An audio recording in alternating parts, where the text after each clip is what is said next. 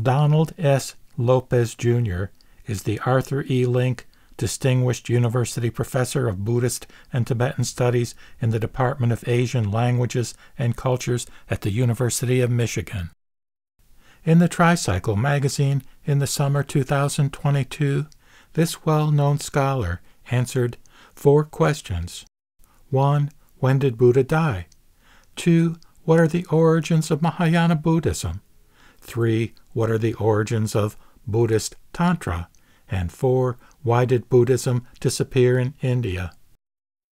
Part of the reason I like Dr. Lopez and his work is that he does focus quite a bit on the Lotus Sutra, and I do have another video that comments on his book that he wrote about the Lotus. I'll put that in the description for this video. But in his answer to the question regarding the rise of the Mahayana, he says, "We do see, for example, the Buddha being exalted in ways that he had not been before. He becomes a more deified figure in some of these texts. The Lotus Sutra says that his lifespan is immeasurable and that he didn't really pass into nirvana. The Bodhisattva, originally a rare figure who vows to liberate all beings in the future rather than becoming an arhat, supplants the arhat as the ideal. Philosophically, impermanence is sometimes displaced by emptiness, and the idea of detachment is no longer discussed so much in terms of the foulness of the human body, but in terms of everything being like an illusion. The whole idea of no self is challenged with the notion of Buddha nature, and we see the presence of different Buddhas, Amitabha being the most famous, each with their own Buddha field, their own pure land."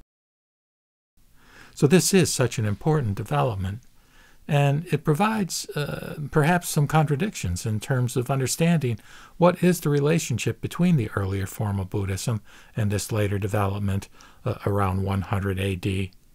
Well, I'm going to leave that for another day, but really what I wanted to focus on was his comment at the end of this article, where he indicates that students often ask him whether he thinks Buddhism is true.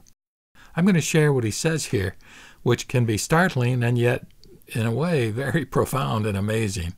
He says, quote, "I tell them that I think there are at least 2 things in Buddhism that are factually accurate. One is that death is certain and that the time of death is uncertain. The second is that everyone wants happiness and does not want suffering. I ask my students to think about those 2 statements and consider what follows from them." Close quote. Well, I think quite a bit about this. You know, as I get older, which I am old now, I'm in my 70s, mid-70s, I think a lot about death, and I think I've indicated that in other videos. And the fact that it will occur is no fun to contemplate. You know, we do have a tendency to want to deny this basic truth that Buddhism emphasizes. And of course, the fact that the time of death is uncertain is another major source of worry, anxiety, as the Buddha might say, lamentation. And so what do you do? What is one to do? This is where Buddhism in its various forms can provide answers, whether it be in the context of, you know, various kinds of Theravadan approaches, or in the Mahayana, whether we have a more devotional approach and rely upon other power with a notion that we will be reborn in a pure land when we die. And of course, we do. We want happiness and we don't want suffering. And so what do we do? Again, it's hard to know, but I find myself just blathering here, and so I'm going to close this off by just repeating Dr. Lopez's statement that he says are the 2 things that Buddhism can establish as being factually accurate.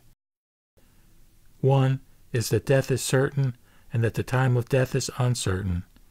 The second is that everyone wants happiness and does not want suffering.